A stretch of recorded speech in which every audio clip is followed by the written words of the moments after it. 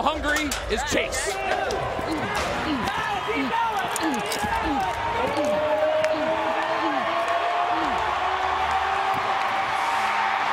Chase Outlaw in complete control. There is going to be a lead change, but how big will it be, and how big will Jose Vitorleme and Cooper Davis have to go?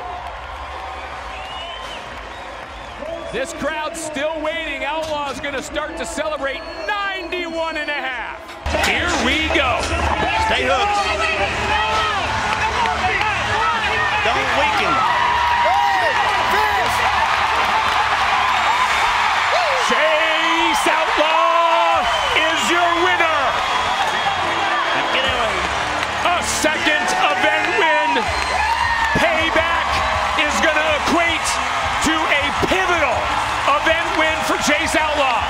We're going to have a new world #1.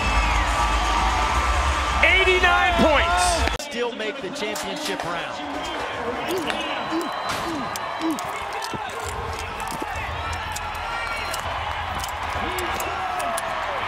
There you go.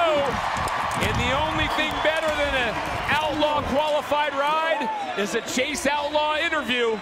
We're probably going to have that coming up. And Chase is dealing with some injured ribs, and you can see he hit the ground pretty hard there. And 88 3/4, partner. Both of them. This is a great opportunity to be 90.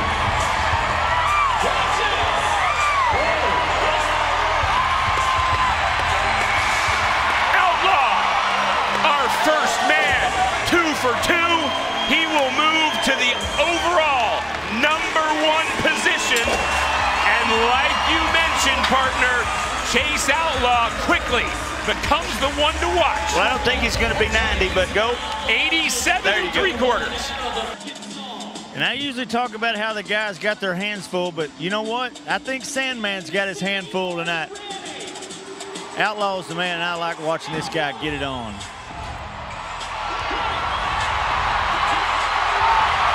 Just going to spin a hole in the ground. That was really the only chance the bull had. The way he was leaping and hanging in that air, he was never going to have a shot to get Outlaw on the ground. The bull switched gears, flattened out. Still, the changeup, nothing for Chase Outlaw. So Outlaw able to put it together. And also what he did right there with 86 points. He's put himself into the top 10 of round #1.